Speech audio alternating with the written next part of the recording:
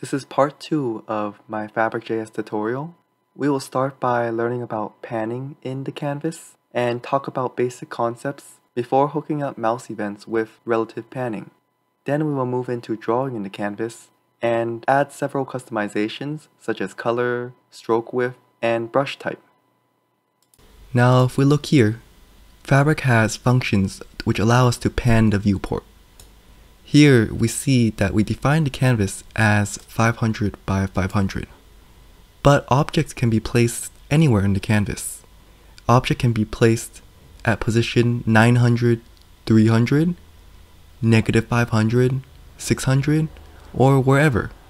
The idea is what we see in the canvas right now is positioned at 0, 0.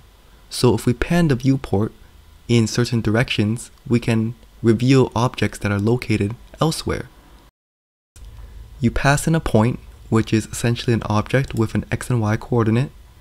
Panning relatively takes your current viewport position and adds that x and y to that position. Now if you pan absolutely, it doesn't care about what your current viewport position is, and it will just move your viewport to the specified point. Now by default, the viewport is at 0, 0. So an object placed at 50-50 could be over here. So on mouse move, right now we're just console logging, but let's try relatively panning. So if we go back to our document, we can see every time this event is fired, we're given this event. If we go into the mouse event and scroll down, we can see more such as movement X and movement Y.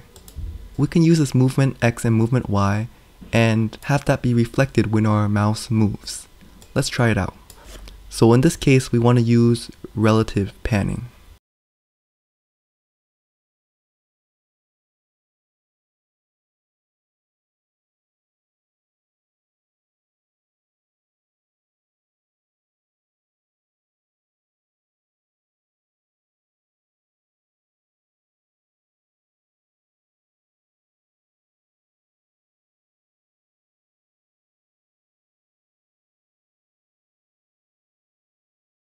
So really quickly, if we look here, we have movement X and movement Y passed into this Fabric point constructor. Even though we're calling this constructor, I could technically create an object with an X coordinate and a Y coordinate and pass it into here. But the thing is, it's usually a better idea to stick with the Fabric constructor, the Fabric point constructor, because there are situations where certain methods that you pass the point into will call functions on the Fabric point that aren't defined when you simply create an X and Y property inside an object.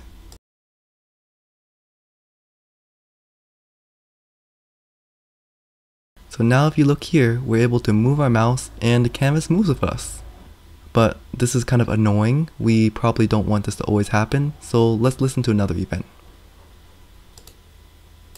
Let's listen to mouse down.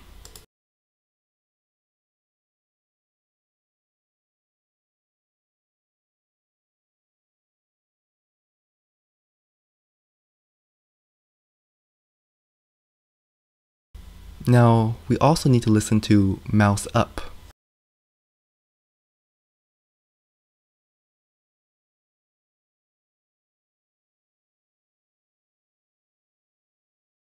I'm going to have it so when you press the mouse key, you're able to move the canvas. But you could technically do this with anything, but this seems to be the simplest way to test it out now.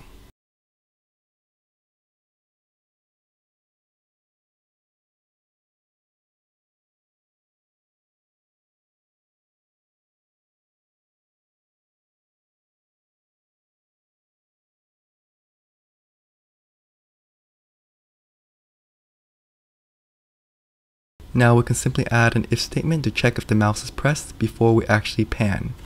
So I'm moving my mouse and nothing's happening, but by moving my cursor, things are happening. Now this highlighting is probably not what we want as well. So let's look at the Fabric Canvas class and see what can help us remove this. So this property selection seems to be what we're looking for. So let's go back to the Fabric Canvas init function and set selection to false.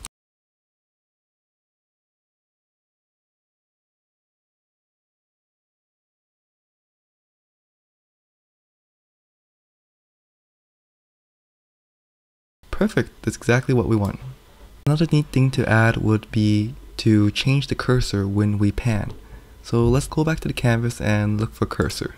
Okay, so the set cursor value seems pretty promising. Let's try it out.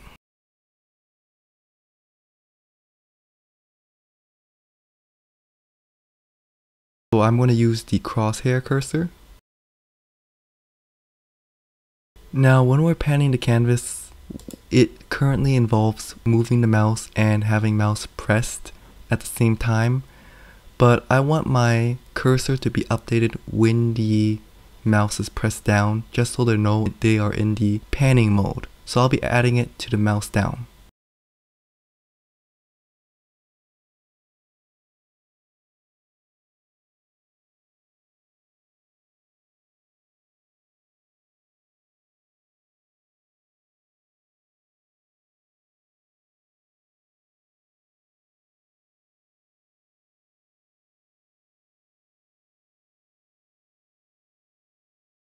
Now I'll have mouse up revert the cursor. So that's strange.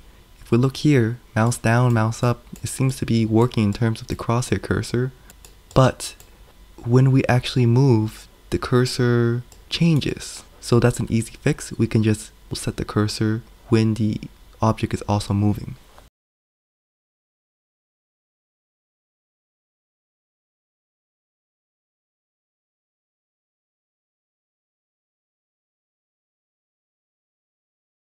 And that's more what we want. So actually this cursor wasn't what I expected it to be, so I'm going to update it. I'll change it to the grab cursor.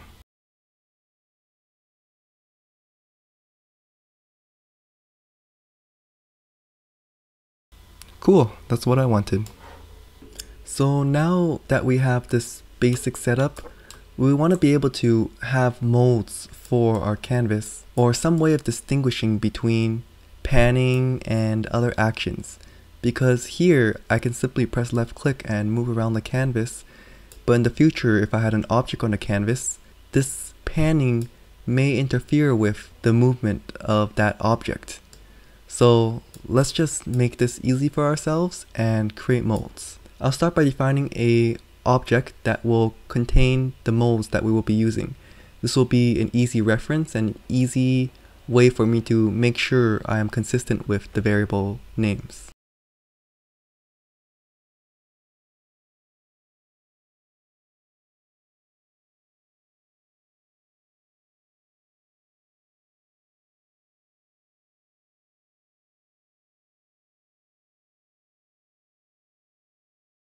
I would also like to keep track of the current mode, so I'll define a current mode variable.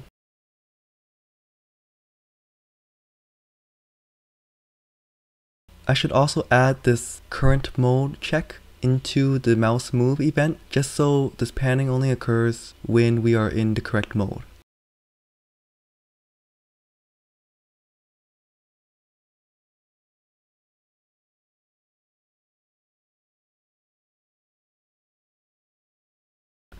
Okay, so with this, the panning should no longer work. And I'm pressing down, the cursor changes, but the panning's not working. So that's a good reminder that we should also add this into the mouse down.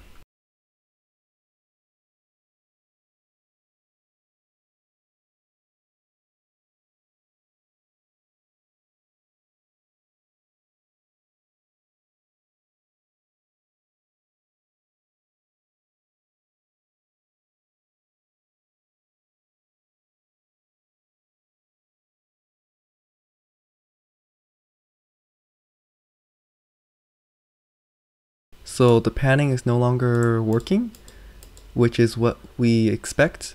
So now we gotta have a way to switch the panning mode on and off. And I'm gonna do this by simply adding a button to the template.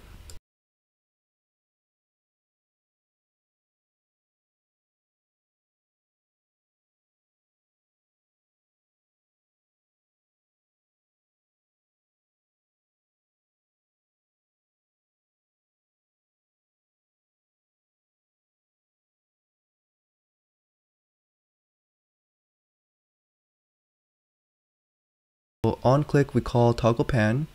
Let's add that into our JavaScript file.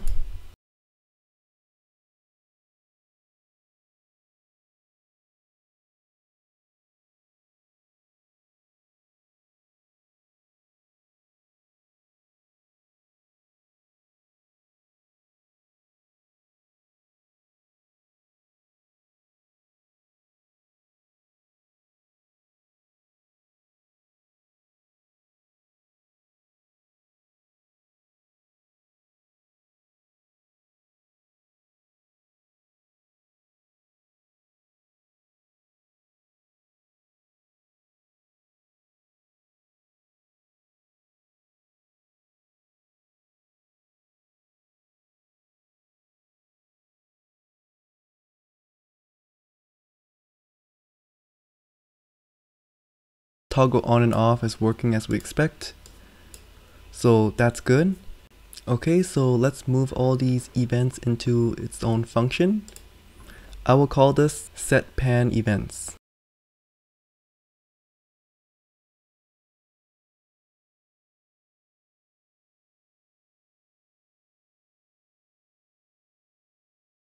I'm going to pass in a canvas as a parameter.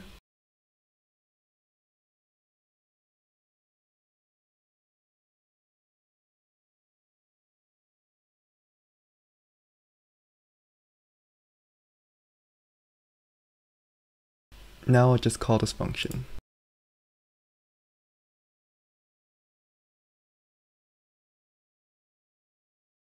Panning still works, and now panning is off.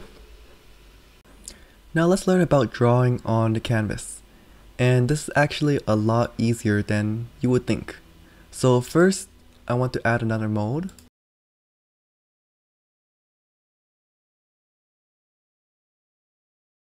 Now drawing will be involved with the mouse move, like we were using earlier. So we're going to be adding more functionality into this setPanEvents canvas on mouse move.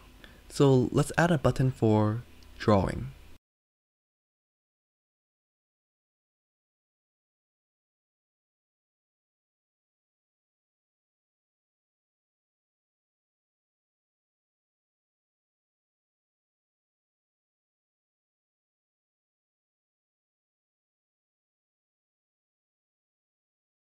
So it seems easier to just make a toggle mode function, so we can just bundle up these buttons, and that's what I'm doing here. So I'll be calling the modes.pan and modes.drawing.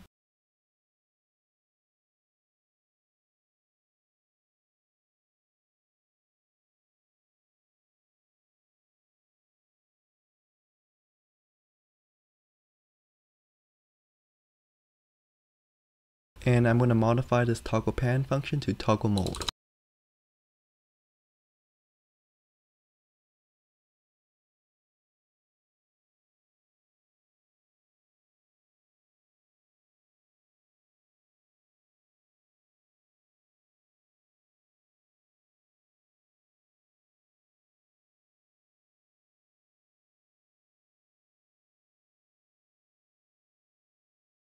Now we can do something similar for the drawing mode.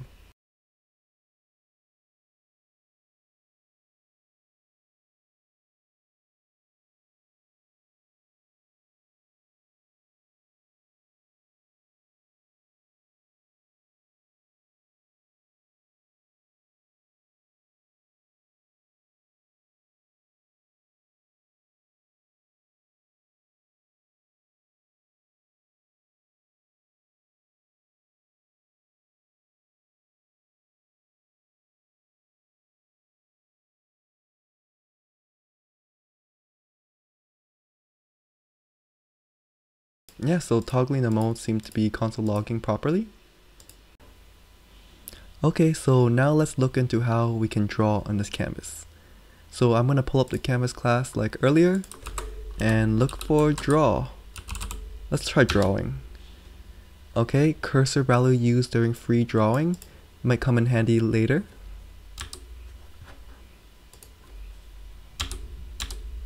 Is drawing mode. That definitely looks like what we want it to be. If we put the isDrawing mode into init canvas and we set it to true, it would start out in the drawing mode. And I think I want to have this drawing mode start out false, so we can just set this with other properties. So we would have to add this check to mouse move again, and we can just simply add on to here and else if. I want the drawing to occur when the mouse is pressed, and the current mode is for drawing.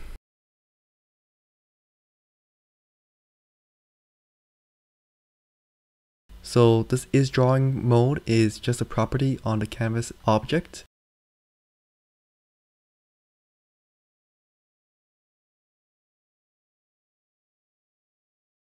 And I'm just going to call render all like we usually do.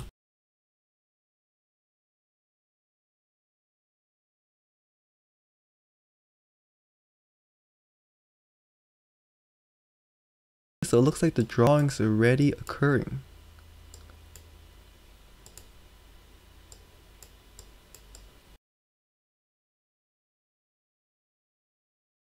We did not implement the isDrawing off yet, so let's do that right now.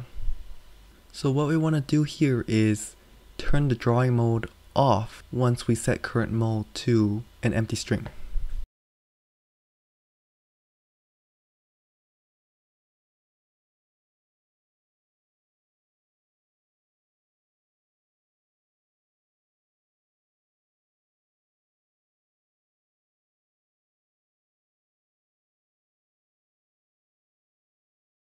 As you can see here, drawing is turned off, but technically everything you draw becomes an object which you can scale, you could rotate, and move.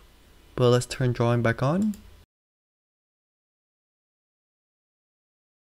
That is what we want. So as you can see here, each object becomes set once we let go of the cursor. And I think the next thing we should fix is this cursor. The cursor seems to be updating when we press downward.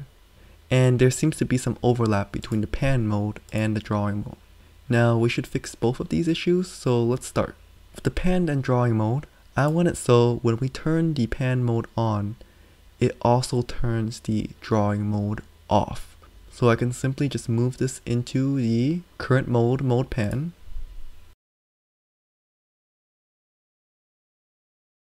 And then nothing needs to be done for the drawing mode as we have that conditional statement here that checks when the mouse moves. So we can draw, and toggling pan, draw, turn drawing off, and we can move the drawings. So yeah, it's functioning how I expected. Now let's get to the cursor part. You can see here, when we toggle drawing, there seems to be some extra clicks we need to make before the drawing cursor changes, and it actually allows us to draw. So the issue here is that we're setting current mode equals modes.drawing in this else statement, and we handled it inside this if statement here. So actually we could just move this.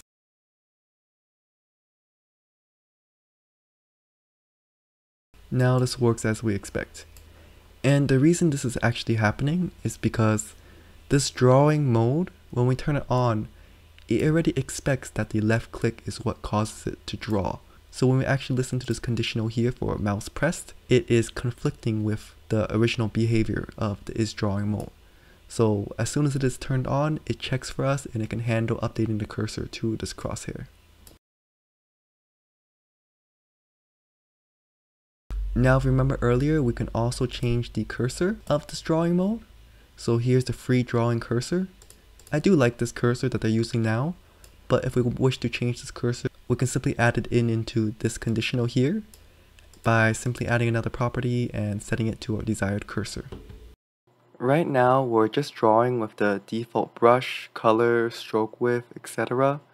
It would be nice to add some customization to this. So if we search for brush in the Fabric Canvas class, it seems like we're not finding what we need. We see different classes related to the brush, but still, it's difficult to piece together how we can actually customize this brush in the canvas. This is a situation where I find looking up an example will tell us a lot more about how to customize drawing in the canvas. So I'm just going to look up drawing in the canvas examples. Here I'm just opening the top two links. Now this free drawing demo shows us a lot about what we can do to the canvas brush. And although it isn't written in Vanilla.js, it isn't too difficult to at least extract the properties that they are changing. In the other link we pulled up, we see there's this paragraph about free drawing. The first thing we see is the isDrawing mode, which we already learned about and used. It then explains how drawing actually creates a path object. Then it mentions how performing a movement and following it up with mouse up will actually draw the line, which is what we discovered earlier as well. Now this free drawing brush part is new to us. So there are two properties available for customizing drawing: free drawing brush color, free drawing brush width, and canvas instances, so the canvas object itself, has a free drawing brush instance. Searching through the canvas class for the drawing brush or looking for any instances, we won't find this free drawing brush property. And to me, this is very confusing and misleading, but it really highlights how important referring to examples is when dealing with Fabric.js. Let's take a look at the base brush class. It's pretty intuitive, but the base brush class is just the base class where the other brushes, such as the circle brush, inherit from. And if we see here, there are some properties like width, color, shadow, which are common to all of the brushes. Now let's try changing the brush. When we switch to the free drawing mode, I want to change the brush into something else, something custom. After looking at the introduction to drawing, it seems like the free drawing brush is what we're looking for. Now I'm going to add this new brush modifications inside the toggle mode function right where we turn on the drawing mode. Let's start with something basic. Let's take the existing brush and try changing the width and color.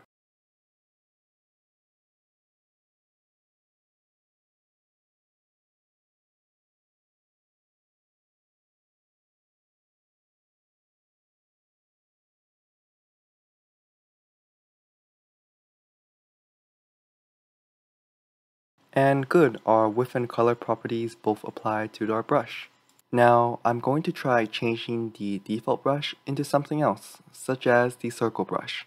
Now based off the properties we have been using, we can infer free drawing brush is definitely some type of brush, so we can assign this to another brush that we define. So we will initialize a new circle brush.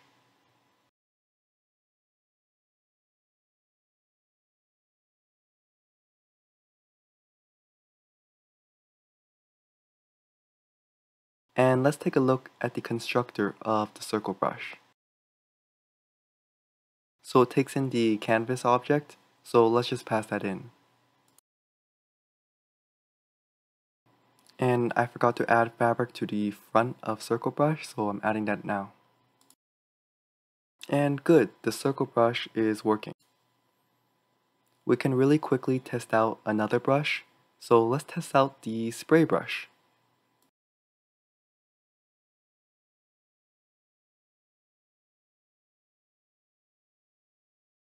The spray brush switched out properly and works as we expect. And of course, looking at the brush classes, there are far more properties that we can adjust so we can get our desired brush configuration. But this just gives a basic idea of how to configure a new brush. This concludes part 2 of the tutorial.